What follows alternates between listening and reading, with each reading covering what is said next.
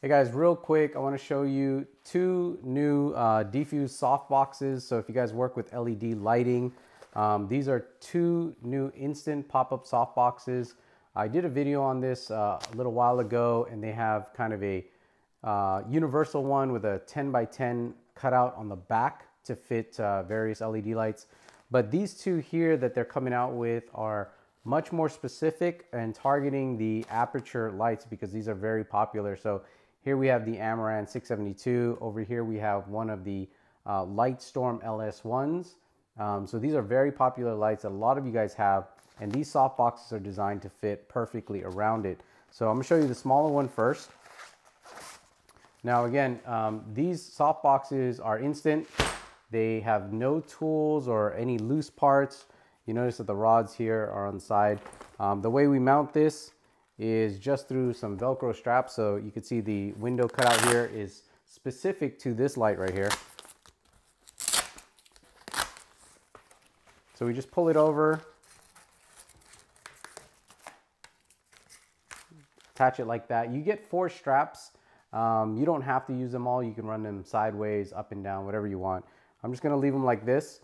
Now to assemble the softbox, you've got these rods on the side. They're held on with bungee cords so they don't come off. You won't lose them. And then there are magnets on the frame here. So once you connect the magnets, you're gonna build the structure out. And that's it. We have a softbox for the Amaran light. Let's kick this on. And so there you go. This one fits perfectly for this light. It's not going to block many of your LEDs here. The window cutout on the back fits perfectly for both the 672 or the 578 Amarans. Now we'll take a look at the LS1 here. This is the Lightstorm. Now this box here is a 12 by 12 box. It's the largest one that they make right now. And the cutout here is 12 by 12, but the front dimension is actually a lot larger. Now this Lightstorm is not a 12 by 12, but what we do is we open up the barn doors here and we just slide this over. Now we can attach more of the Velcro straps. I'm not going to do that. I'm just going to set this up like this.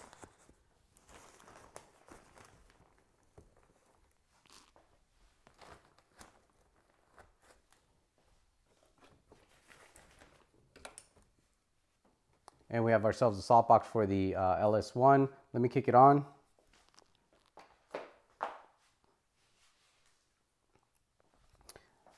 All right, so as you notice on the back here, we just have a Velcro strap running across the barn door.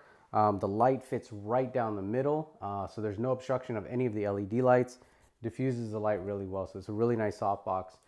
Again, you can use this if you want to soften the light, but it's also better when you're working with interviews and your subjects have to stare at the lights or the lights are in front of them. It makes it a lot more comfortable to look at. All right, so they are making different size instant pop-up softboxes for different lights.